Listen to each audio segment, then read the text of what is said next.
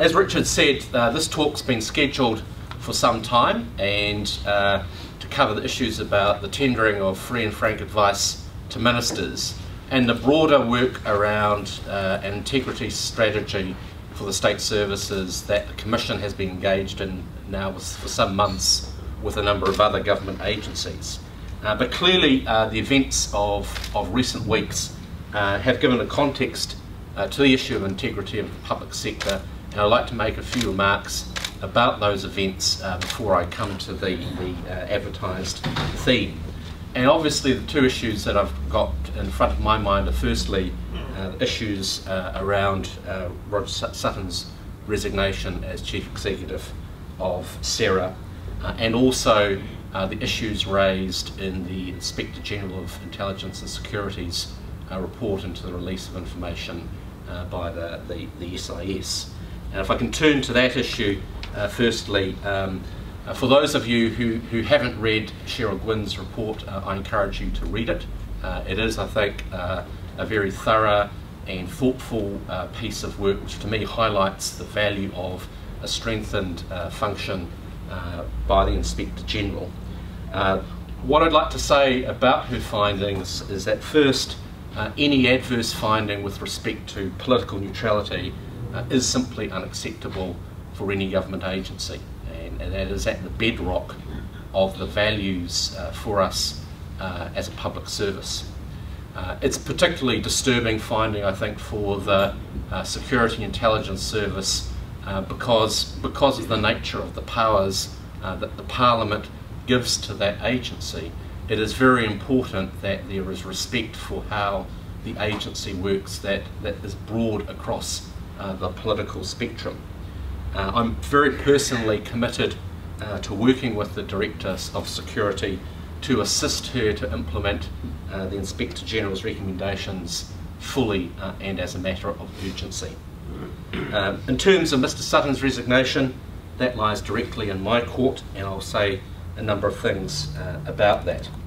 But first I'll make a general point that we can argue and have our opinions about such issues and how they're handled, but what we can't disagree about is that there are institutions and processes in place to surface breaches and shortcomings, deal with them and learn from them as a system. And that ultimately for me is the test of the integrity of any system, that its institutions and processes are in place to bring to light issues, deal with them and then learn with them. So I'm very much focused about what we have learnt and now need to do in the wake of the SERA case. And the three significant criticisms that have emerged about the handling of that case I want to deal with. Two, I believe, misinformed. One, I think, has a matter of real substance to it.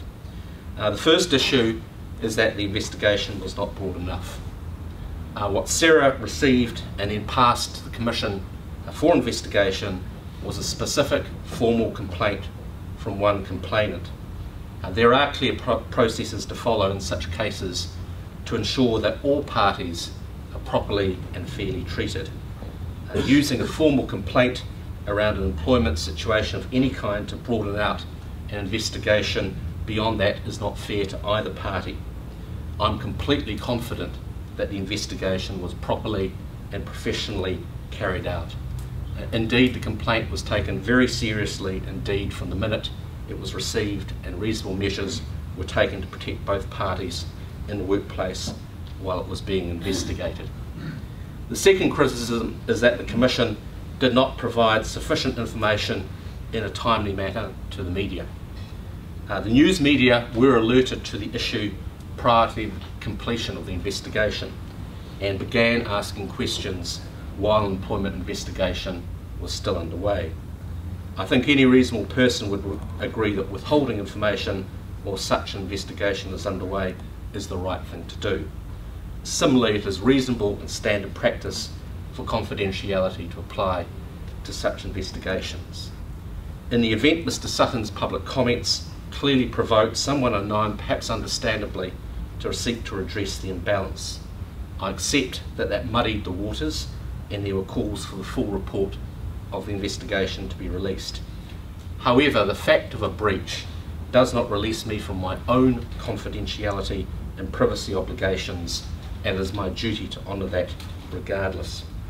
That takes me to the third, in my view, the most substantive criticism, that in holding a joint press conference with Mr Sutton, I gave him a public voice that the complainant did not have, and a platform to trivialise the events that triggered his resignation.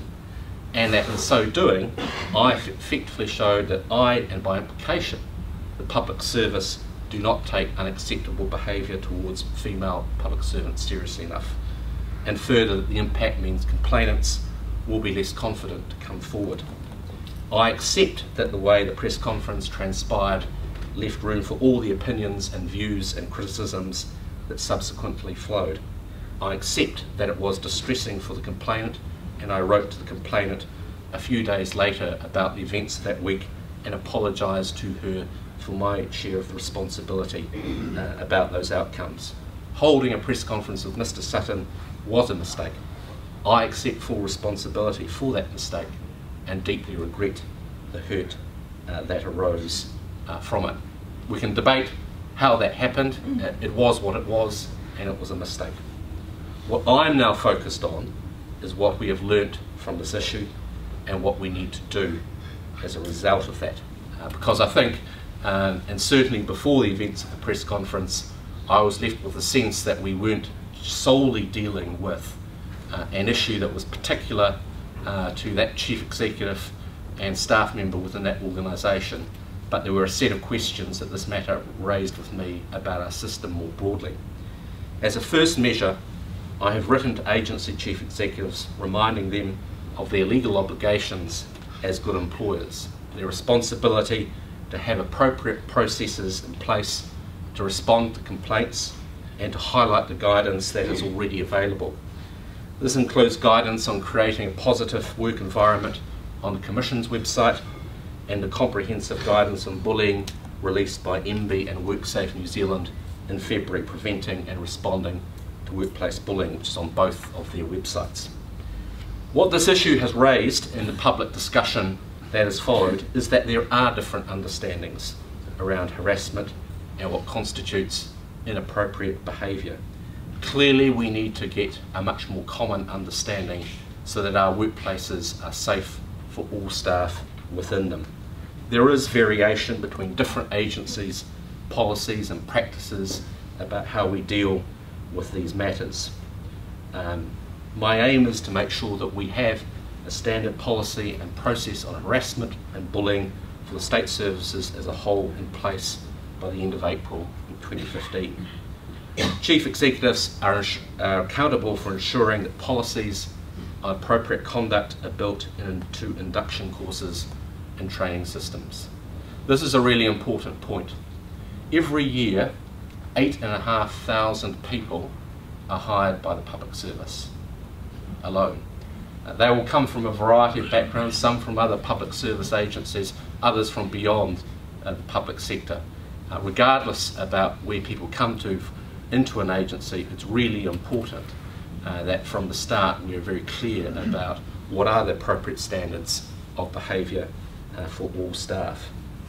We're also looking at the approach that should be used to clarify and reinforce the standards of professional behaviour expected of chief executives and other senior leaders in organisations. And this includes considering how best to fairly and objectively assess allegations of misconduct. On a broader front, I've asked for a working group of experts from public sector agencies and the PSA to advise on how we might get on the front foot in creating productive workplaces where all individuals are valued and feel safe, and we need to track and monitor progress towards this.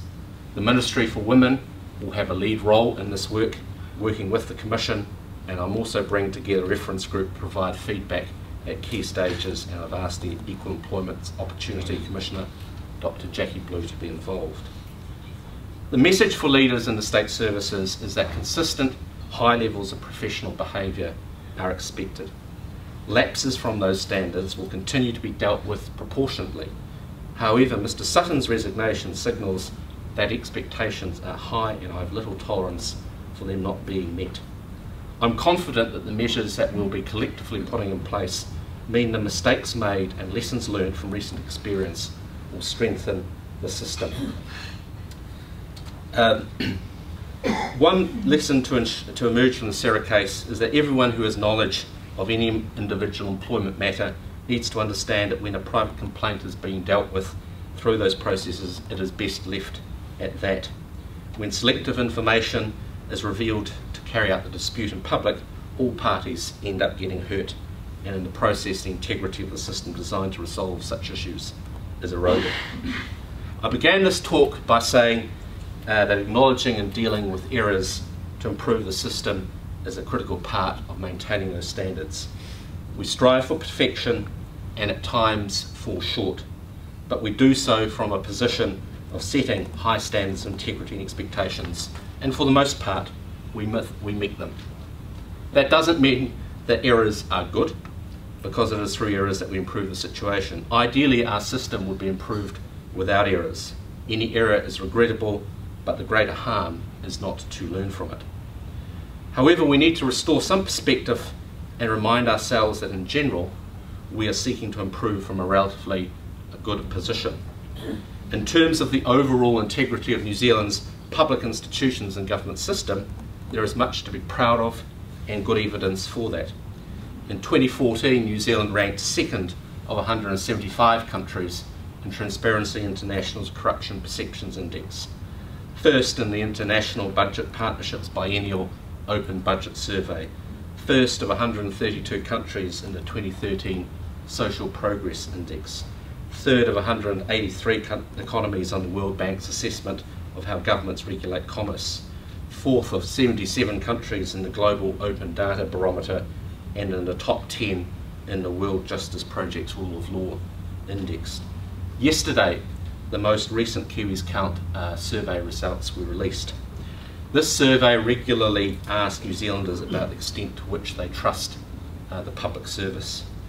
Since we started the survey in 2007, the perception of trust has increased markedly. So in 2007, only 29% of New Zealanders had a high trust generally in the public service.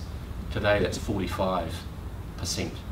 In 2007, 22% of New Zealanders had very low trust in the public sector. 14% think that today.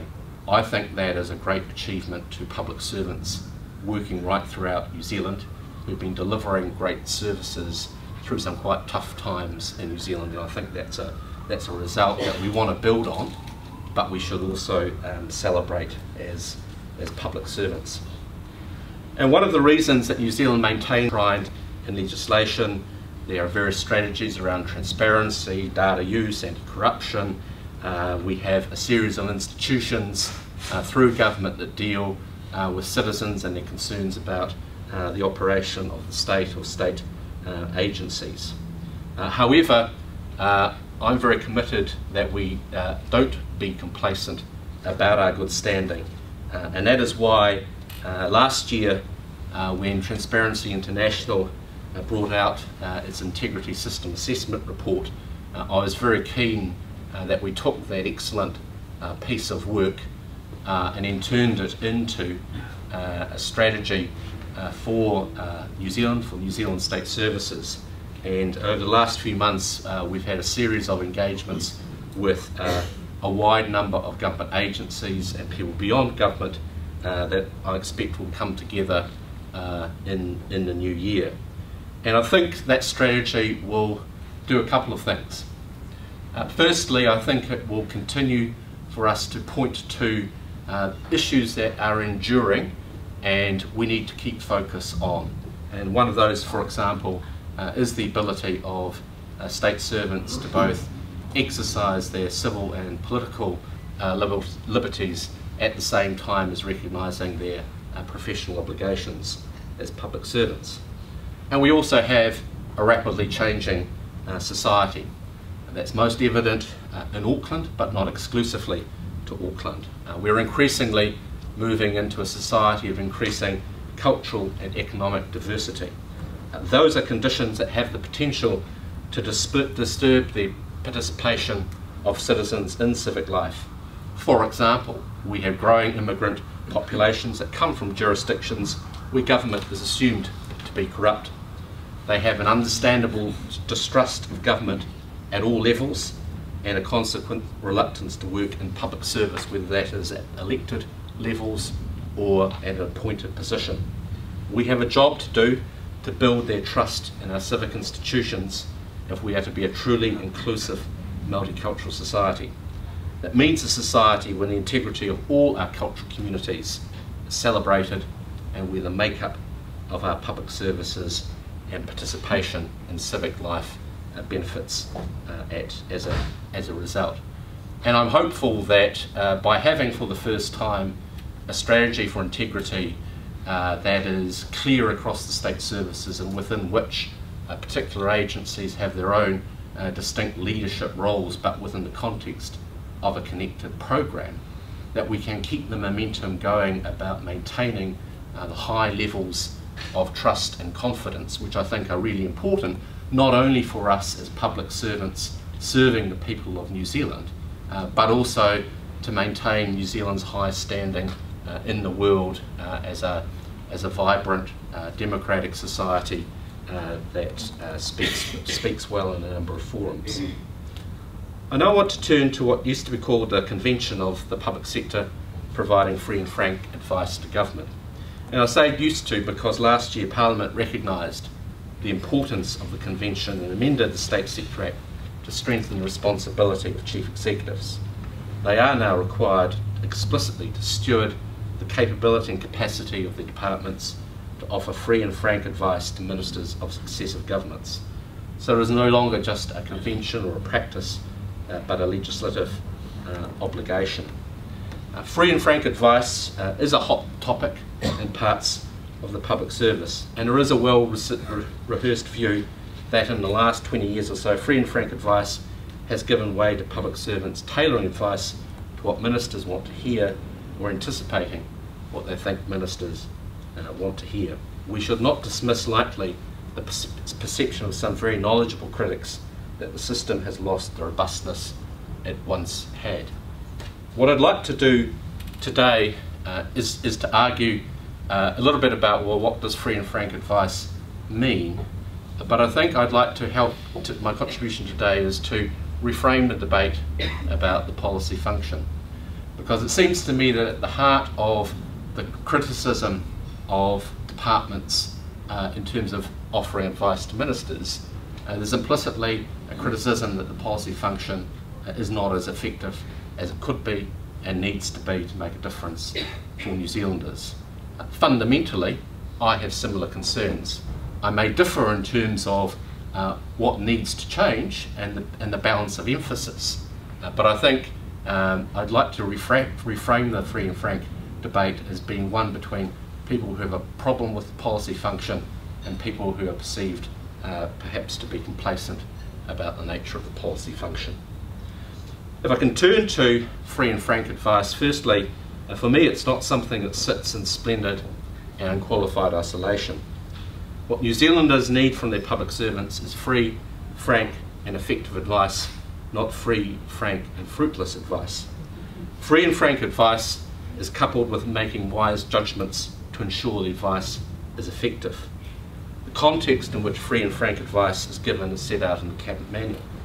The manual states that ministers are ultimately responsible for setting the government's policy priorities and objectives. The role of chief executives in their agencies is to provide all relevant information to enable ministers to set these priorities and objectives. Officials are required to perform their jobs professionally without bias towards one political party or another. They are also expected to act in such a way as the agency maintains the confidence of its current minister and future minister. That means not just making judgments about the substance of the advice given, but also when and how it is most effectively delivered. It is a matter of both substance and style. Chief executives and policy managers are making ongoing judgments about how to deploy limited policy resources across their department's work programme. That is their job. Those judgments will not always accord with the preferences of individual staff who will argue the merits of a different work programme. And I'll come to a point that I think in some ways as a system there are elements of our prioritisation around offering policy advice that we need to change. Advice given to ministers must be honest, it must be impartial, it must be comprehensive. It must also reflect the priorities determined by the government of the day. During the policy process, the advice given by officials should be free and frank. The clear context is that the primary responsibility of officials is to help ministers achieve their priorities and objectives. The political neutrality and impartiality of public servants is designed to create a system that can serve the government of the day. This is in stark contrast to some of the commentary being made. At a recent conference for public servants, a group of our up-and-coming young professionals was given advice about why ministers may not want to hear policy options that officials think are effective, durable, cost-effective, practical. They may not want to hear it because it does not align with their politics or ideology, or they have discounted it publicly. The clear implication was officials should dish it up regardless. Put this into a current context. The current Prime Minister has made it clear over 3 elections that the current government will not raise the age of entitlement for New Zealand's superannuation. He's pledged on several occasions to keep existing benefits while he is in office. National's election policy stated keep the eligibility age for super at 65. The government has also received a wave of advice previously from domestic and international experts that it needs to lift the age of entitlement for superannuation. There is no shortage of policy advice on that matter. Public servants are not in the business of wasting taxpayers' money developing advice that is particularly free, frank and fruitless. That is no way to retain the confidence of the minister or indeed to effectively guide and influence the government of the day around the really important issues that are in front of it. And the public servant's job is to provide advice that will allow the government to retain its policy integrity while at the same time offsetting any adverse impacts of it. Therefore, if you look at, for example, the Treasury's 2014 briefing to the incoming administration, there is no reference to lifting the age of entitlement for superannuation. Now, there's a lot of other advice about the incoming administration's policy priorities, and I believe that that was an entirely appropriate set of judgments for the Treasury management to make. Adopting a gladiatorial approach in which public servants pit themselves against ministers in fearless displays of discounted advice may indulge in officials' ego and sense of independence, but it does little for New Zealanders. All it does is erode the trust relationship between ministers and public servants that is central to delivering effective policies and services for us all. Clearly, there are times where the evidence weighs heavily against the government's committed direction. Public servants do have a professional responsibility to ensure that responsible ministers know that, but that does not absolve them from also engaging in a way through that. Political neutrality is not a license to offer advice in a vacuum. Another piece of context that gets confused with the delivery of free and frank advice is the public services behaviour following the introduction of the Official Information Act in the early 1980s. There is an issue to be thought through around the careful crafting of disclosed advice and manipulation of processes around its release. That issue is currently the subject of inquiry by the Chief Ombudsman, and I look forward to her report on that matter. But it is drawing a long bow to conclude from that, as some do, that free and frank advice given away from the public eye is increasingly less blunt, couched in soft messages, and crafted in a way that is palatable for party politics. And a longer bow still to conclude that public servants are being compliant to their political masters as a matter of course. The convention of free and frank advice developed in an era where delivering it away from the public eye was the default position. I'm exposed to many places away from the public eye where I give or listen to exchanges between ministers and senior officials, and my consistent experience is that as a matter of course the discussion is robust and free and frank. That is not an argument against public disclosure, but the increasing demand for transparency clearly has made officials more cautious when providing advice that is open. Finally, on this topic, and to add some perspective, I want to refer to the Nielsen survey on integrity and conduct that was carried out for the Commission last year. This provides a picture of where the system itself thinks things are at. The survey results show that 84% of senior leaders and managers consider that senior leaders routinely provide robust, politically neutral advice to ministers, and in the public service departments 96% had that confidence. That is the level where ministers and public servants regularly interface, and therefore where asserting political neutrality is most important. On a wider front, 67% of the staff surveyed across 42 public service departments and crown entities agree that the political views of people in my agency do not interfere with how they do their job. In the public service departments, that rose to 75%. As I said at the start, none of this is to say that the policy function is perfect or that it can be improved. This is clear from reports in recent years, and I refer to the Scott Review on Policy Expenditure in 2010 and Sir Peter Gluckman's report in 2013 on the role of evidence in policy formation and implementation. I'd also refer to the system findings that were published by the Commission around various performance improvement framework reports that have been prepared over the past 5 years. And collectively, these reports point to the need for the policy function to become more effective, and in some particularly important ways.